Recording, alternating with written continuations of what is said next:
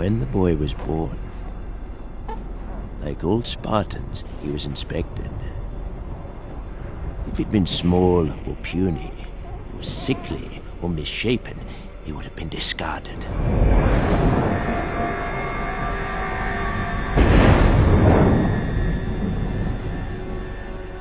From the time he could stand, he was baptized in the fire of combat.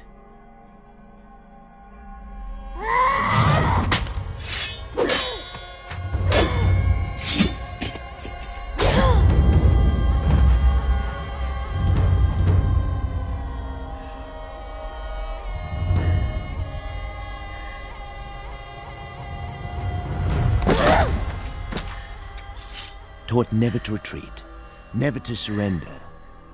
Taught that death on the battlefield in service to Sparta was the greatest glory he could achieve in his life.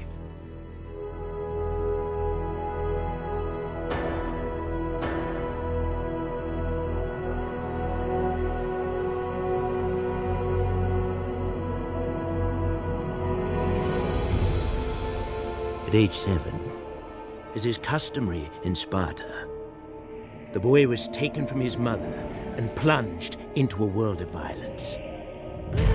Manufactured by 300 years of Spartan warrior society to create the finest soldiers the world has ever known.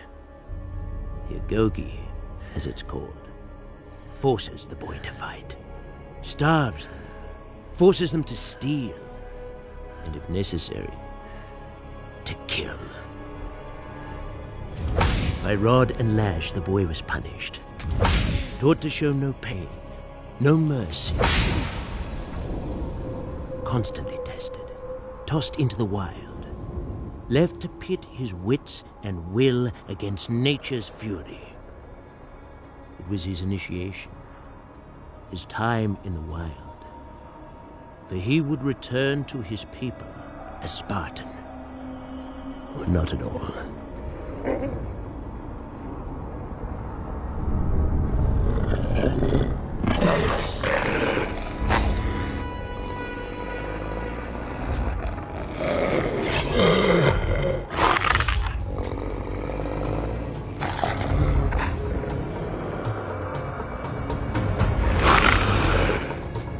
The wolf begins to circle the boy. Claws of black steel.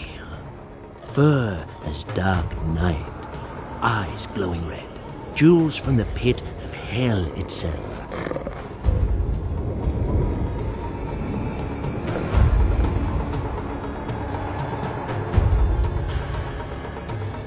The giant wolf, sniffing, savoring the scent of the meal to come.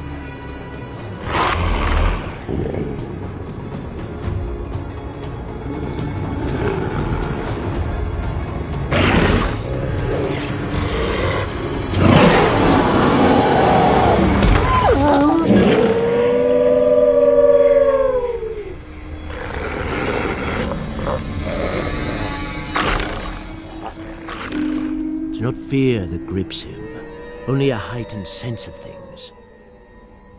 The cold air in his lungs. Wind-swept pines moving against the coming night.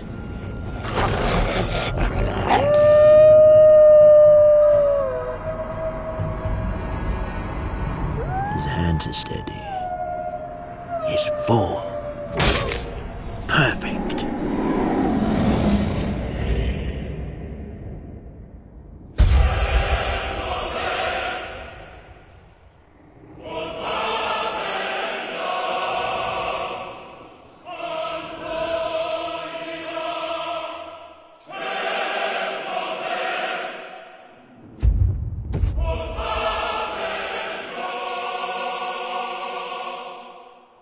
And so the boy, given up for dead, returns to his people, to sacred Sparta, a king!